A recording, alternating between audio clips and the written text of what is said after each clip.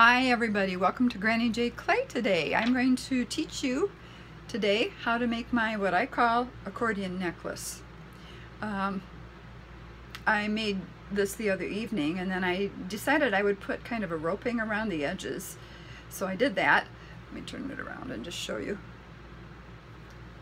But this is what we're going to make today. We're not going to do the roping, but I'll show you the tool that I use to make the roping. And I hope you'll enjoy it. I have a new tool. So let's get busy here, and I'm going to switch, sorry about that, I'm going to switch down to my work surface, and hopefully you'll be able to see that well enough. Here is my new tool. It's called the corrugator, and it is really awesome. I just love it. And it comes apart like this. You put your clay in between here, and then you bring the handles down and you apply the pressure and you turn this knob. Now this is made for tin, and I'm sure you've seen corrugated cardboard too, but I thought I wanted to try it on clay. And the first time I tried it, I just tried it on raw clay. Today I'm going to use Primo clay, the wasabi color. But I tried it on raw clay, and of course that just didn't work. I put some cornstarch on it and tried to run it through again, and it just broke apart. It wasn't working. And so I have decided, I decided to use wax paper.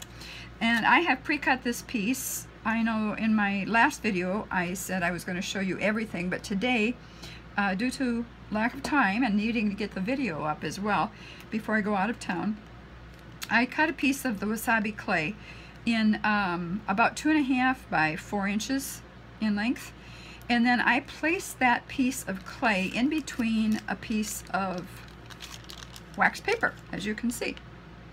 And so as I run it through the corrugator, then it won't get stuck to it. So let's just try that right now, and just remember, as you put this in, and you are the one that's going to apply the pressure as you bring the handle down. And I don't know if I have it right yet, but I have been learning and trying to roll it with ease, and sometimes I apply too much pressure and it breaks. So we'll see what happens today, okay?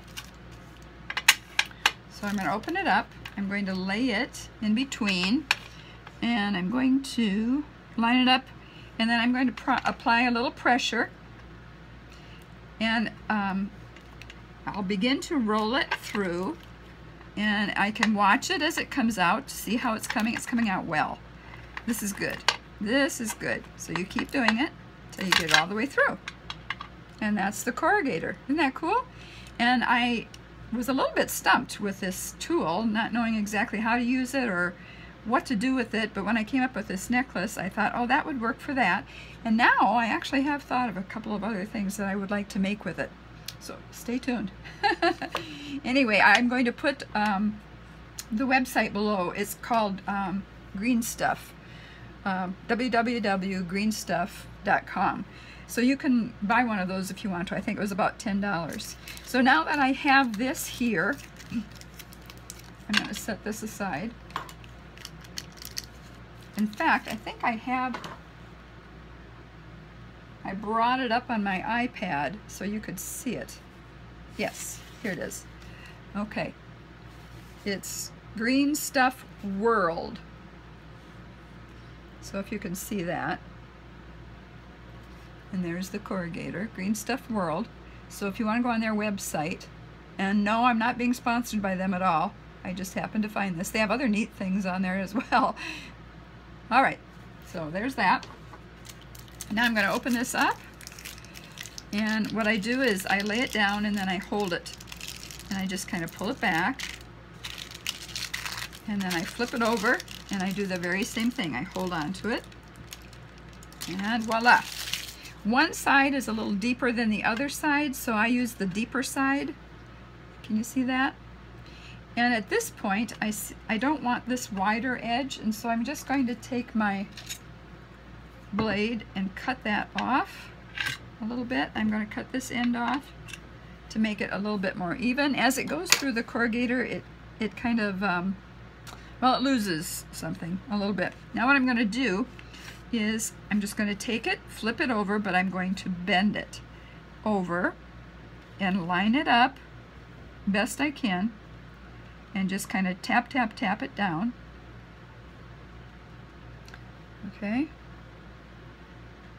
Tap, tap, tap. There you go. And that's the beginning. Turn it around. We're leaving a gap inside, obviously.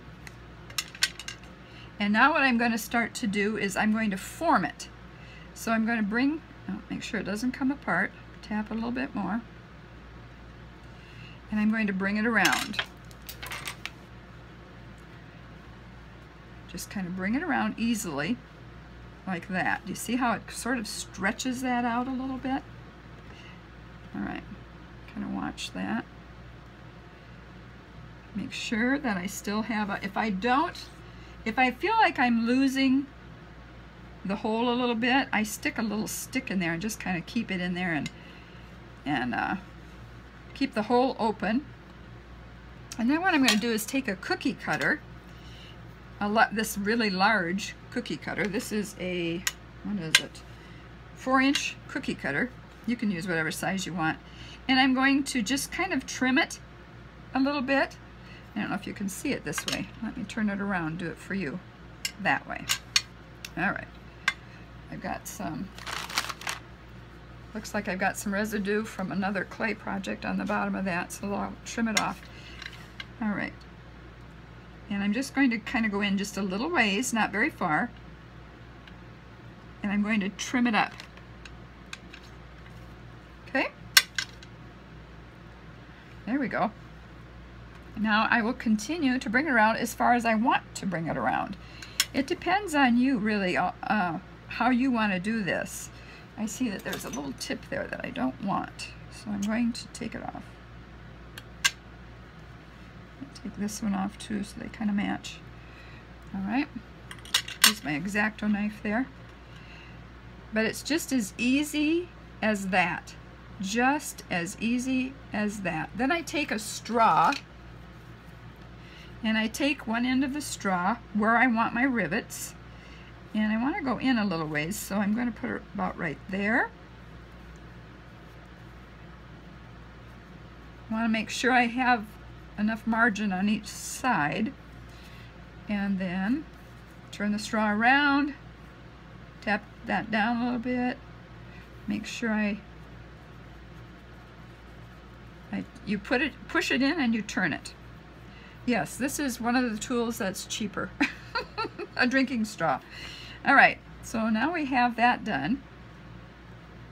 And at this point in time, what I want to do is put the perfect pearls on, actually, before I put the rivets in.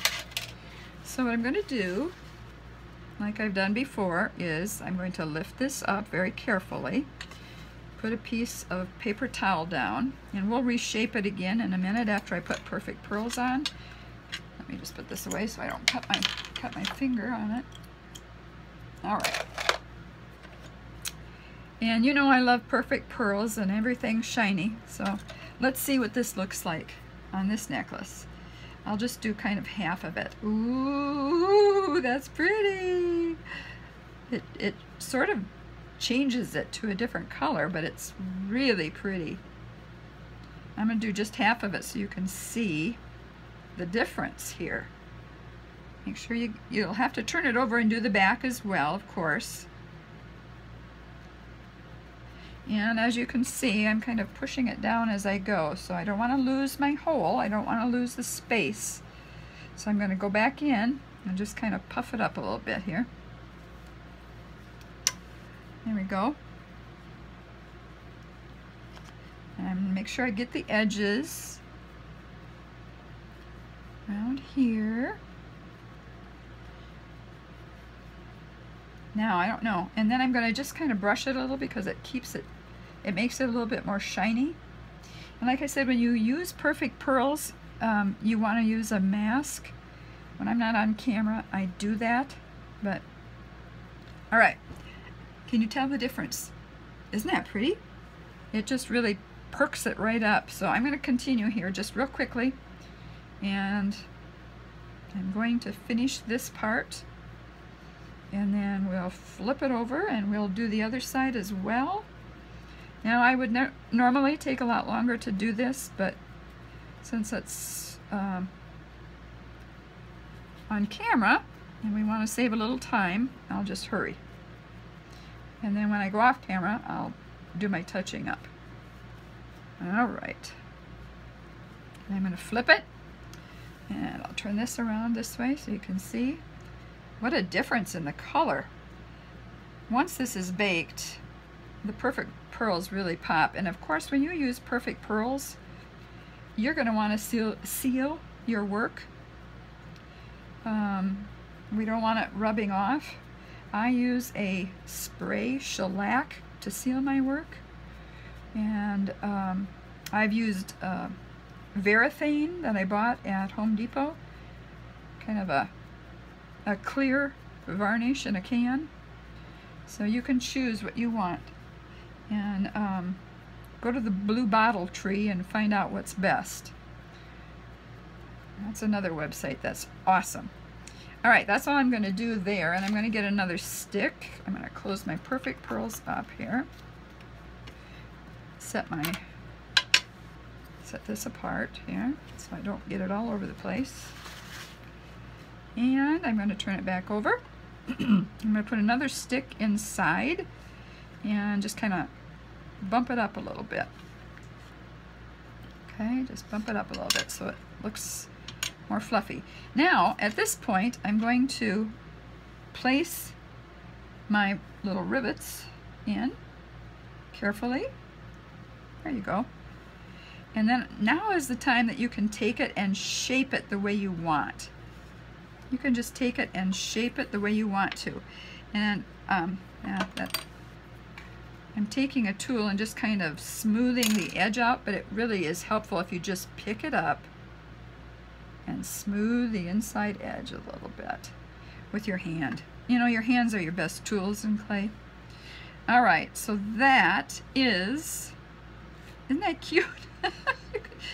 You know, really, you can do so many different things with this necklace, just using different kinds of clay, and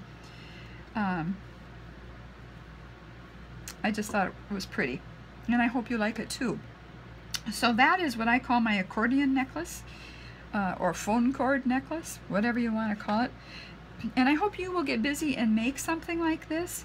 Like I said, if you order the corrugator, it's not that much money, and it'll just give you something new to play with and kind of fun to play with.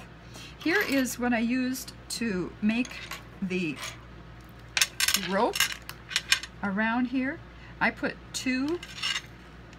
one in the back, and then I put another one in the front, just to kind of give it a little more finished look.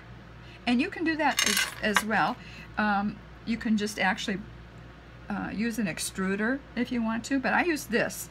I took some clay and rolled it out in a long piece, and then I opened this up. This is kind of hard to do that, but you can hold it with your hands, and then you place your clay right in here. Let me just do that for you. I'll just take a little piece and show you. Take it and lay your clay right in here, and of course you would want the clay to fill all the way down to the end. Make sure you've got it in really, really well. Set it down, push it in, push it in, push it in, push it in, squeeze it a little bit. And just make sure it's getting the form you want, and then you can take time and pull it out. See? And we could put perfect pearls on this too and put it on here.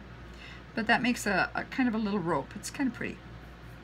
This I bought at Hobby Lobby, and boy, I'm not remembering how much that was, but there's two different sizes. This is the larger one, and this is a smaller one, and has a different imprint on it. But I can see using this in a lot of different ways as well. So that would be a handy tool. Check Hobby Lobby. I'm sure there's other places that have them too in the bakery department. So that is what I wanted to share with you today. And I don't know if I showed you this or not, but these are some of the charms that I am thinking about putting on my necklace, hanging it from the bottom of this. this necklace. Just one of them, not all of them.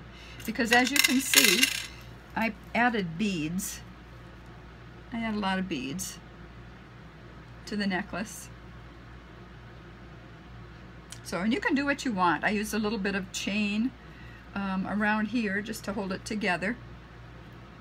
And you can do with it as you like.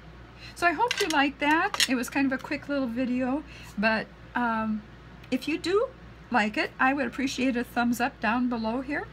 And if you want to subscribe to my channel, I would love that too. So you have a blessed weekend. I am going to be traveling to see my mom in South Dakota, and I look forward to spending some time with my 90-year-old or 92-year-old mama. And if your mama is still around and you can spend time with her, I hope you are able to do that as well. But to all of you who are moms, happy Mother's Day. Just be blessed, and I will see you soon. Bye-bye.